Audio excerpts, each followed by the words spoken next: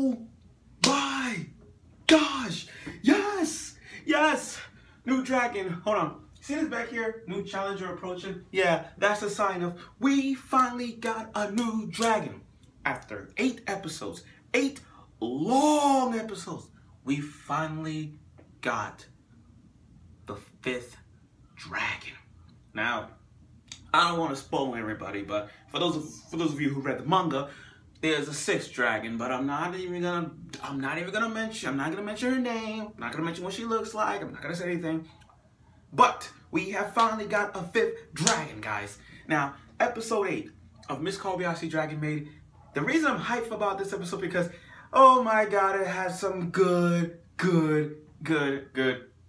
quality in this. With the new shipping involvement and the jealousy and parts I'm really pissed off about. It got me hyped. It got me mad and hyped at the same time. But I'd like to discuss an example.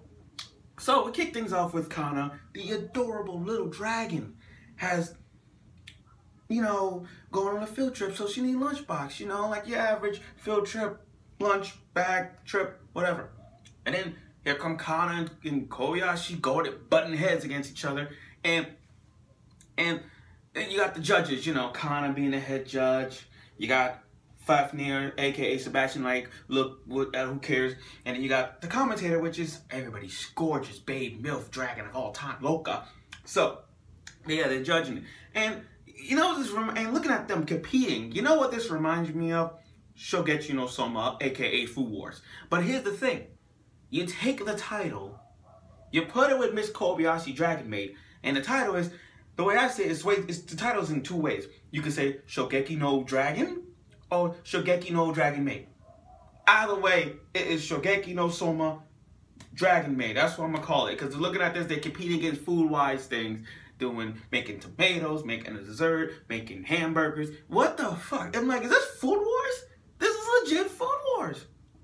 Now, we're gonna move that aside and talk about the new dragon, Elma. Elma right now has gotta be my 2nd or 3rd favorite dragon. I'm not sure. I mean, I'm sorry, Taru fans. I'm sorry. I know the Taru's brolic and all. I know she's all pretty and all sexy, but Elma, she got legs.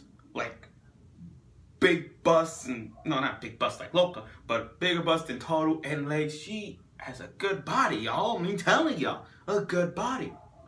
And the issue's not a big of a deal. I mean, those two are like cats and dogs. Like Kana, for example, she improved it. Those two are like the Naruto and Sasuke. Those two are like Sanji, matter of fact, better way, Sanji and Zoro. That's how you see it, Sanji and Zoro. The only difference is, those two, if you put those two together, they destroyed worlds. Like, they showed it. They destroyed 3 worlds, guys. 3 worlds. 3. Do you have any idea how brolic they are now? They freaking brolic. I'm sorry, Goku Vegeta. I'm sorry. But those two are so brolic they could destroy a world. So imagine those two actually clash. Destroy a planet. Destroying planet Earth. We're dead. Those two are brolic. But Elma, being that she's an adorable little dragon herself, she's literally blushing. She can't admit the fact that she's hungry and all that stuff.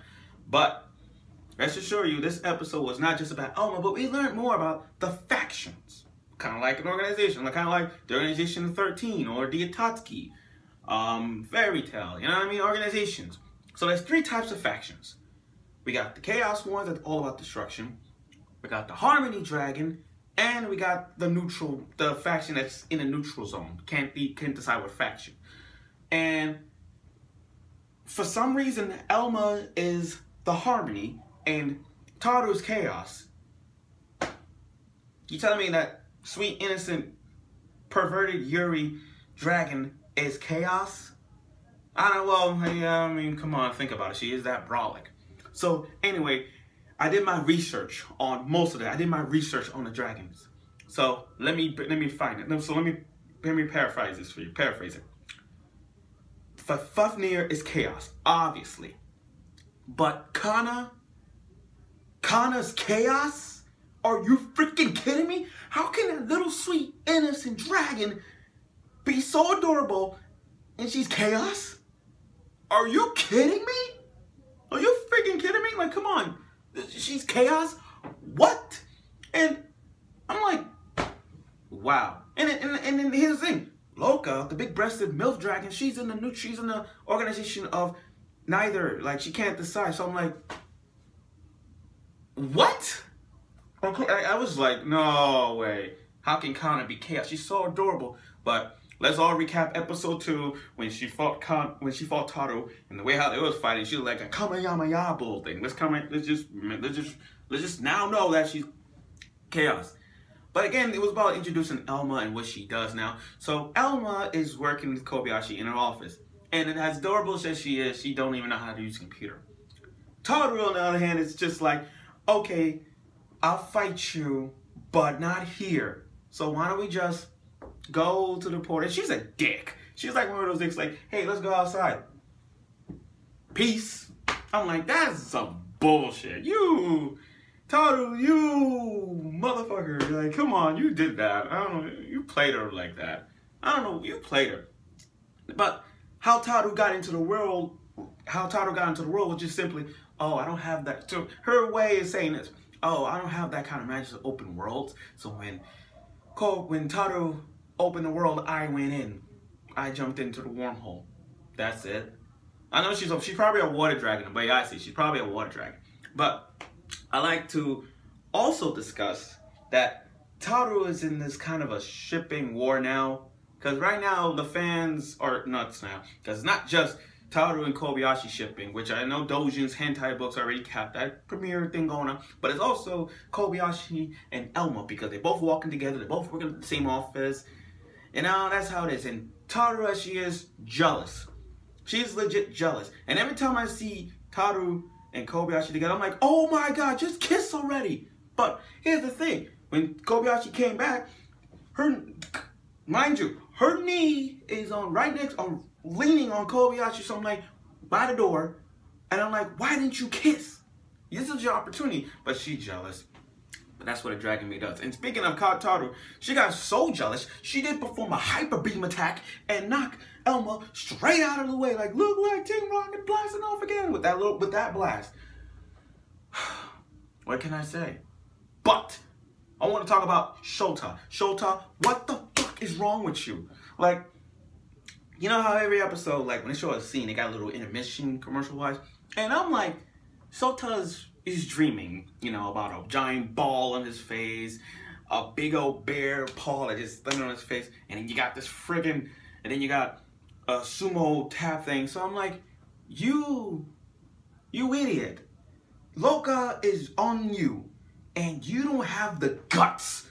You don't have the guts to be happy that she's on top of you, or her boobs on your face. Like, are you stupid? Take note, guys. I envy Shota, but he's doing some dumb things. He's doing some dumb things. Guys, be honest. If you have a dragon maid, or if you have a sexy dragon and she's on top of you or whatever, you need to make a move and don't walk away. But Shota is a dumbass. Look, I don't care if he's a kid and all. I would have punched him or stopped and said, what are you doing? Then switch. I would have kicked him out of his house and I'll live with Loka. I know you guys too. I know you guys will.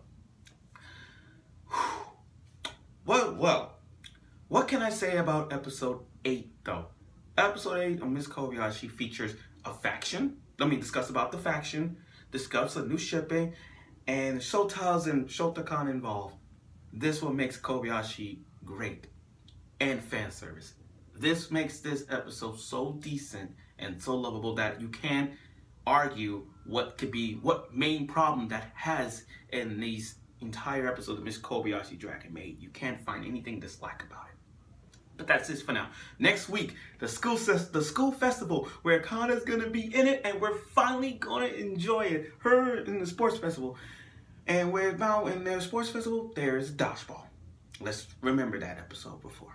But that's it for now. So tune in next week for episode 9 of Miss Kobayashi's Dragon Maid.